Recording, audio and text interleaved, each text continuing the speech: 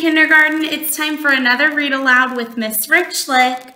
Today, our story is called A Tree for Emmy. What's the title? Yes, A Tree for Emmy. The author of our book is Marianne Rodman. What does the author do? Yes, she wrote the words. And the illustrator of our book is Tatiana May Weiss. What does the illustrator do? Yes, draws the pictures. Great. So remember, as we're reading our books about trees, we're keeping in mind and thinking about how are trees important to others. So as we're reading today, I want you to think about how are trees important for Emmy, our character in this book. Let's get started. A Tree for Emmy. Emmy loved all kinds of trees. Oak trees with acorns, pine trees with cones, willows with long swishy branches, but best of all, Emmy loved the mimosa tree in Grandma's pasture. So, kindergarten, Miss Richlick often asks questions while we're doing our read-alouds, but did you know that you can also ask questions while we're reading? When you ask questions during a story, it helps you understand what's happening better. So, I'm noticing that the setting of this page is in Grandma's pasture.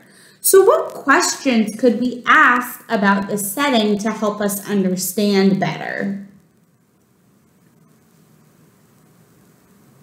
Yes, we could ask, where is Grandma's pasture? We could ask, why does she have trees there? That might help us understand better. Great, so keep that in mind. You can always ask questions during a read aloud to help you understand the text better. In spring, Emmy swung from the tree's strong, low branches. "Look at me," she shouted. "I'm a possum swinging by my tail."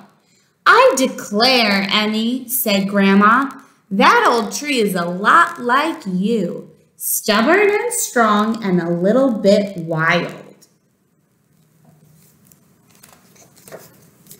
In summer, the tree was covered with fuzzy pink blossoms. Emmy put one blossom over each ear. "Look at me," she called. "I'm a fuzzy bug with pink, buggy feelers." Wow, she's got great imagination. In the fall, the tree's seed pods covered the ground. When Emmy shook them, the pods rattled like maracas. My tree, my beautiful tree," Emmy sang. She danced around the pasture, shaking the pods, stubborn and strong and a little bit wild, just like me. Emmy's yard didn't have a mimosa tree. It had willows and oaks and pines. "They're nice," Emmy said, "but they're not stubborn and wild. They're not like me." So I'm wondering, what questions could we ask on this page to help us understand the story better? What questions about the characters?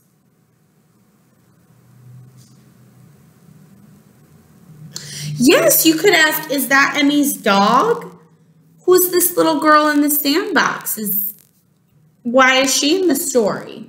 Those are all questions you could ask to see if you can understand the story better. So, does this text give us the answer to those questions? Does it tell us who the little girl is or who the dog is? No, it doesn't, but maybe we can guess to see. Who do you think the little girl is?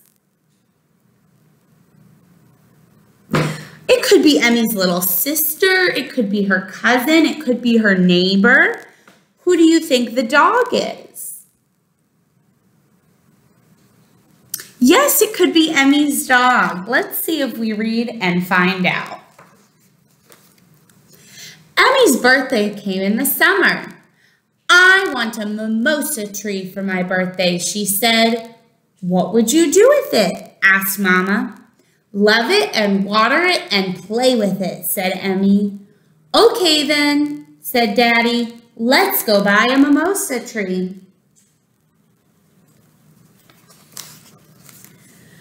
But buying a mimosa tree was not so easy. A mimosa, said the man at the garden store. We don't have any of those. Why not? Asked Emmy.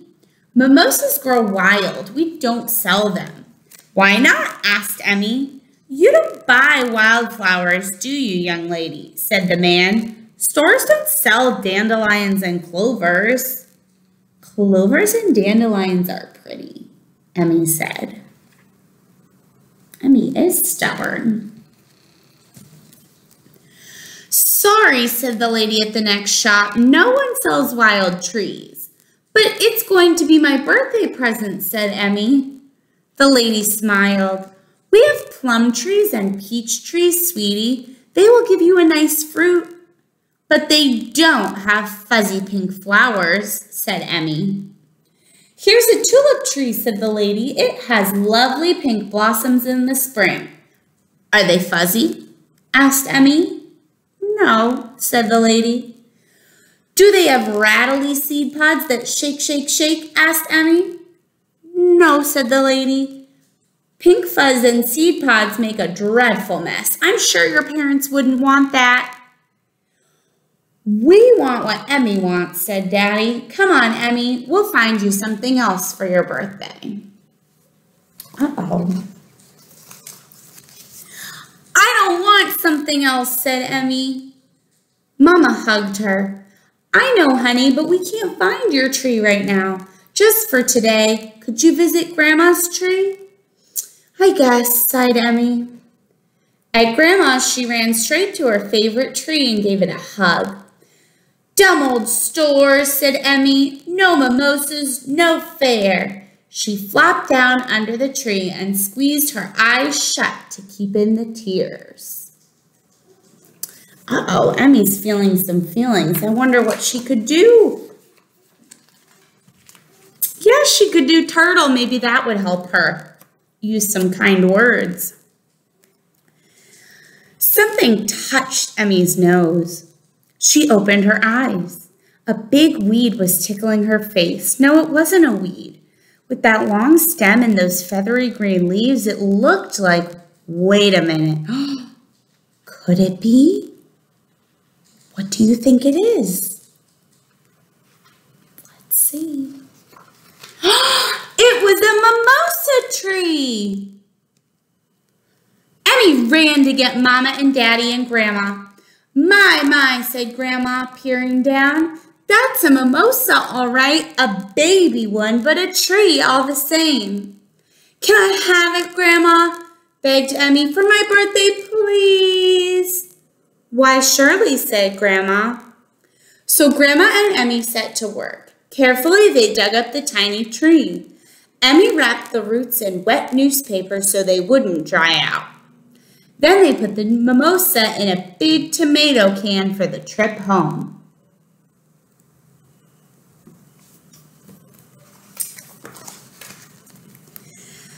Emmy scouted the yard for a special place for her tree. Under my window, she decided, so I can see it all the time. Emmy and her parents dug a hole for the little tree. I can't wait for fuzzy pink flowers and rattly seed pods, said Emmy. When will that be? Emmy, honey, it's just a baby tree, said Mama. It won't have flowers or pods for quite a spell. It won't, said Emmy. No, said Mama. No fair, yelled Emmy. Dumb old tree. She ran to her room and flopped on the bed. She buried her head in her pillow and wished for a tree like Grandma's, stubborn and strong and tall. Well, I think this is a really good time for Emmy to maybe try turtle. I feel like it might not have made her parents feel so great that she said those words. So maybe she could do turtle to help her calm down. Let's see what she does. Vroom! Emmy sat up and looked out the window. Daddy was cutting the grass. Soon he would be outside her window.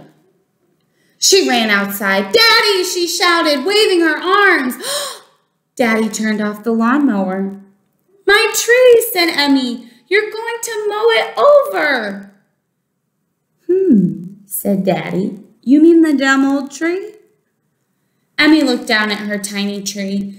Well, it can't help being small. It will grow someday if I water it and love it and keep it safe.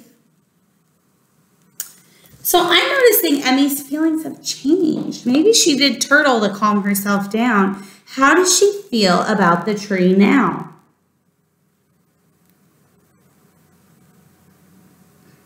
Yes, I think she likes the tree now. She's not using unkind words about it anymore. And she's saying that maybe if she gives it love, it will grow one day. Let's see.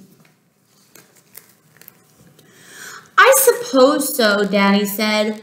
Why don't we build it a fence? So Emmy and her daddy made a stick and string fence all around the tree. Now it can grow, said Emmy. Till then, I can pick pink blossoms off Grandma's tree.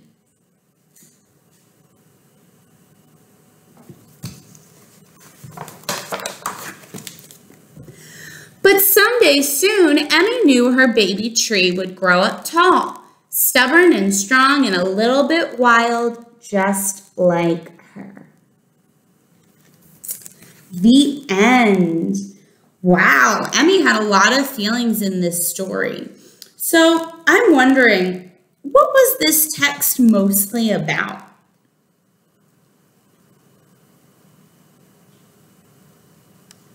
Yes, this text was mostly about a little girl who wanted a tree for her birthday named Emmy. Great. Why was the tree so important to Emmy? Keep that in mind. You can tell someone in your house, your brother, your sister, mom, dad, any member of your family, why was the mimosa tree so important to Emmy? All right. Great job reading with me, kindergarten. I will see you tomorrow for our writing lesson. And don't forget to take a picture or video of yourself reading and send it to your teacher.